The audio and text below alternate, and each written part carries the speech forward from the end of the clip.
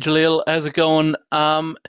You were in a co-main event the last time against a massive name, Mark Lemminger, obviously a great fighter, maybe a tougher challenge for you stylistically as a matchup than Patricky Pitbull. But how do you feel about sort of dropping down the card and fighting out on the prelims when you were in such a high position the last time?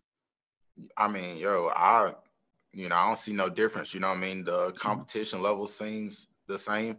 But, when I look at some of the heavy hitters that's on this card, with me, I'm like, sure, I kind of understand.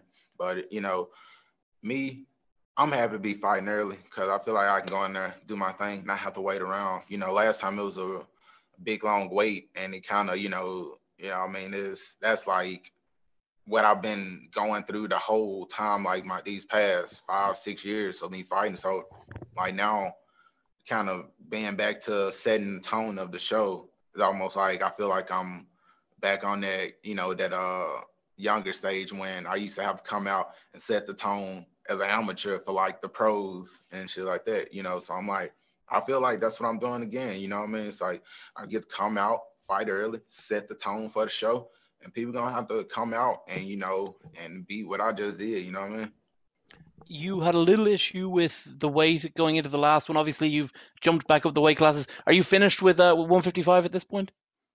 Yes, sir. I believe so. I got a nutritionist right now, and what I mean, it's like maybe down the road we'll see what happens. But as of right now, man, I'm like feel like I'm still growing, and it's a lot of things that I feel comfortable with at 170. And when I go back and look at the history of my career, I had a lot more success at 170 than I do when I have those catch weights at those lower weights.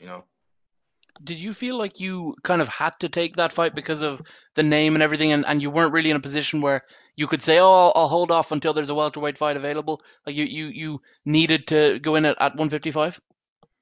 No, it's like I was, we let them know that I was open to fighting at 155, and if I could, like, I pretty much asked for it. You know what I mean? So it's like it's kind of backfired on me, on that end.